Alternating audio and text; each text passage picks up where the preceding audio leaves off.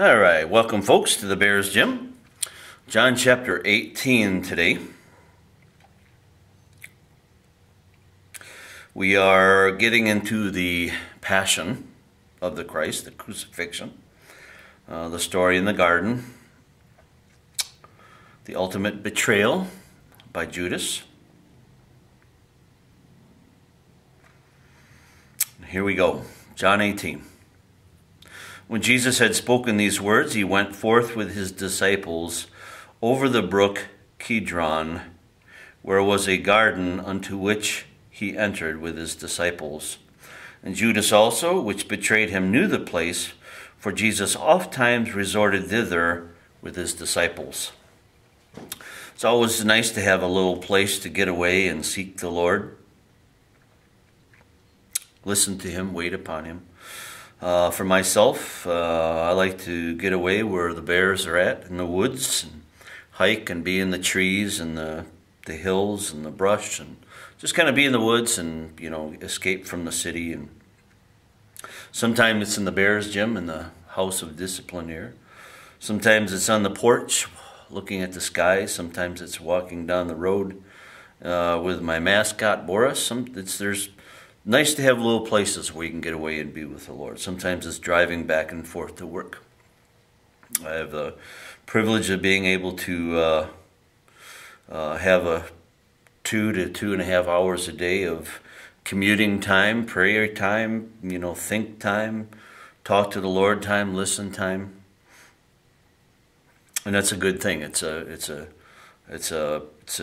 catch-22. It's a Kobayashi Maru kind of thing.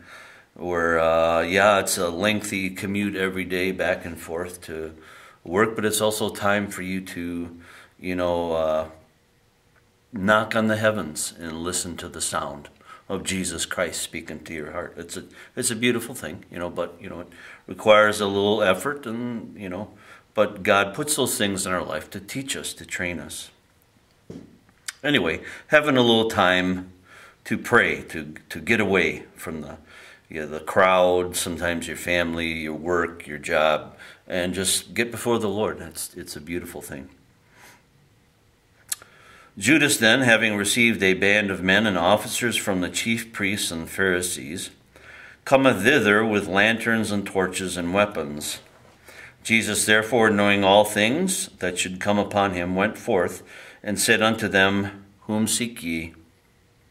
They answered him, Jesus of Nazareth. Jesus saith unto them, I am he. And Judas also, which betrayed him, stood with them. Isn't that like the ultimate betrayal? A person that you've given of your life to, Jesus, to the disciples here, 3 or so years, 3 or more years, and have the person that Jesus fed, ministered to, cared for, betray him, to turn on him, to be the trench coat, the traitor, the betrayer.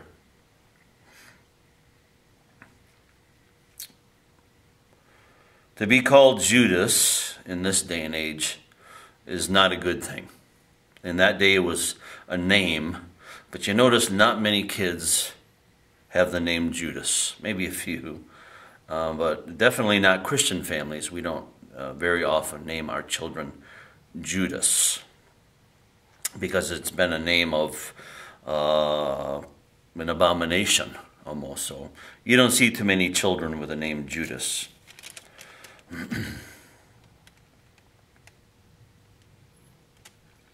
Verse 6. As soon as then, as he had said to them, I am he, they went backward and fell to the ground. Just the sheer presence of God himself, allowing men to reveal for a brief moment who he is.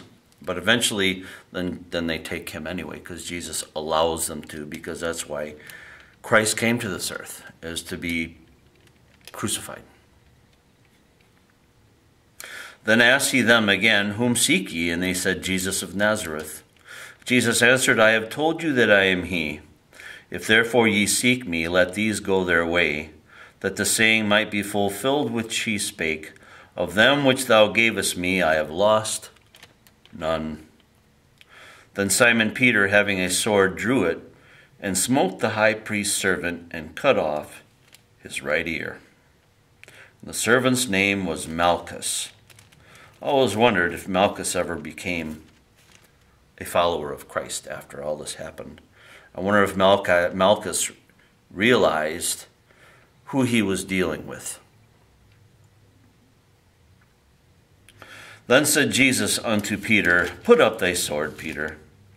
Into the sheath put your sword. The cup which my Father hath given me, shall I not drink it? We all have to drink our cups, our cup of the cross of Christ, our discipline, our obedience. We all have to drink our cups. And when you have to drink it, just accept it. Take it like a man, or if you're a woman, take it like a woman of Christ. Just take it. Don't complain. Don't have a pity party. Just drink it. It's your cross to bear. The drink of torments and sufferings in this life that sometimes you have to go through because you've named the name of Christ. And today in this study, Jesus has to drink his cup. The cup of punishment, trials, and eventually death. It's his time to drink. Then the band and the captain and the officers of the Jews took Jesus and bound him and led him away to Annas. For he was father-in-law to Caiaphas, which was the high priest that same year. Now Caiaphas was he which gave counsel to the Jews that it was expedient that one man should die for the people. And Simon Peter followed Jesus, and so did another disciple.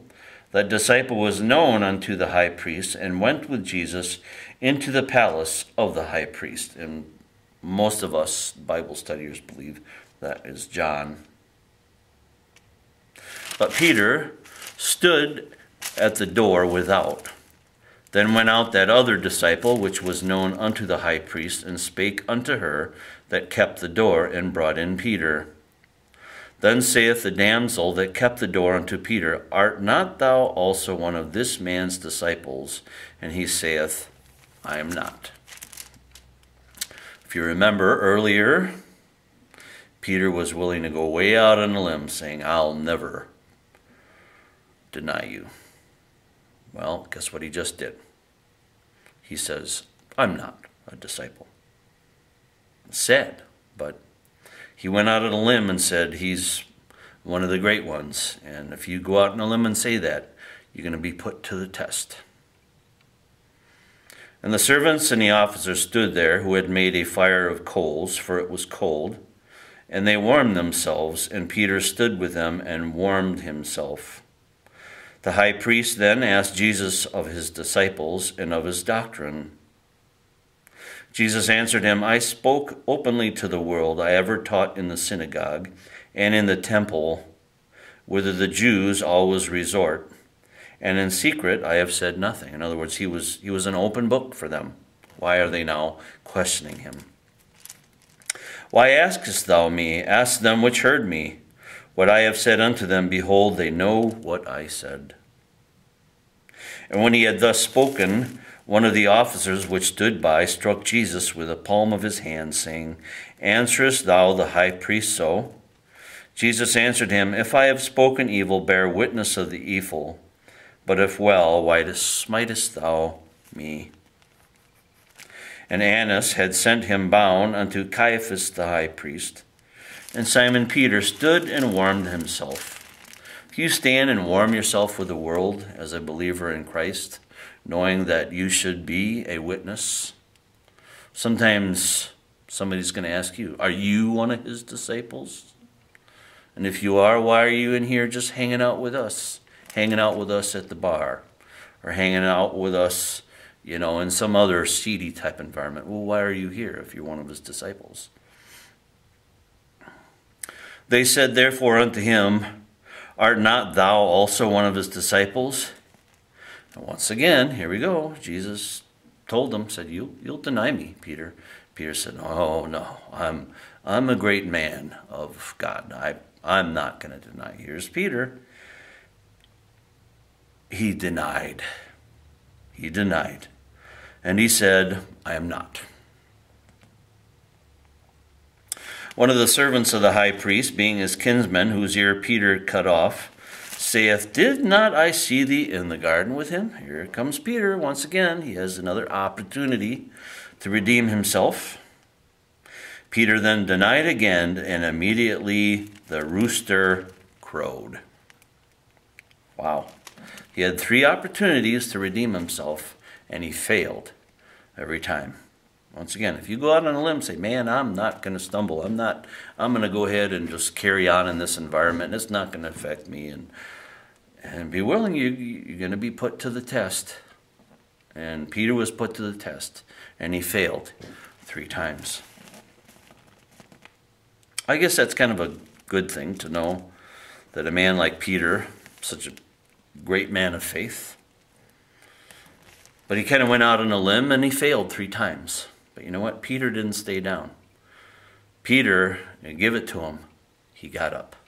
The righteous man falls 7 times, and he gets up 7 times, and eventually he stops falling. And that's what happened to Peter. Peter got up after this, when this all came round about, and he became a great man, a great disciple in the body of Christ. Then led they Jesus from Caiaphas unto the hall of judgment. It was early, and they themselves went not into the judgment hall, lest they should be defiled, but that they might eat the Passover. They were really worried about keeping their religion, but it didn't bother them too much to crucify the Prince of Peace. Pilate then went out unto them and said, What accusation bring ye against this man? They answered and said unto him, If he were not a malefactor, we would not have delivered him up unto thee. Then said Pilate unto them, Take ye him and judge him according to your law. The Jews therefore said unto him, It is not lawful for us to put any man to death. That saying of Jesus truly would be fulfilled, which he made, signifying what death he should die. Then Pilate entered into the judgment hall again, and called Jesus, and said unto him, Art thou the King of the Jews? Jesus answered him, saying, Sayest thou this thing of thyself, or did others tell it of thee? Pilate answered, Am I a Jew? Thine own nation and the chief priests had delivered thee unto me. What hast thou done? Boy, isn't that interesting? The world knows when other believers betray other believers. They know it. They say, well, hey, wait a minute. I thought you were one of them. Well, then they have to chew the flab a little bit and start treading water fast as they kind of back out and say, oh, well, they got to chew the flab in a way that a Christian really shouldn't.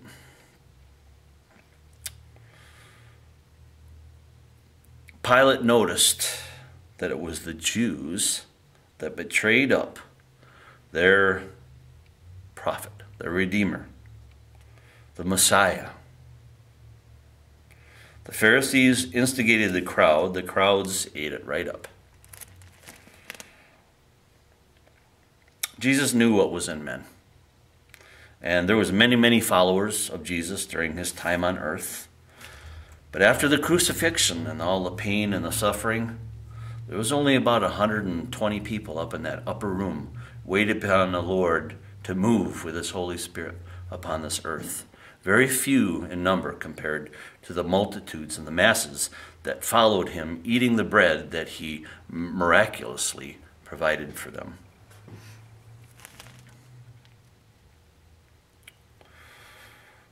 Jesus answered, My kingdom is not of this world. If my kingdom were of this world, then would my servants fight that I should not be delivered to the Jews. But now is my kingdom not from hence. His kingdom is from above. Pilate therefore said unto him, Art thou a Jew and a king? Jesus answered, Thou sayest that I am a king.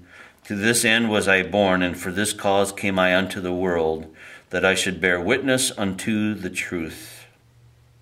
Every one that is of the truth heareth my voice.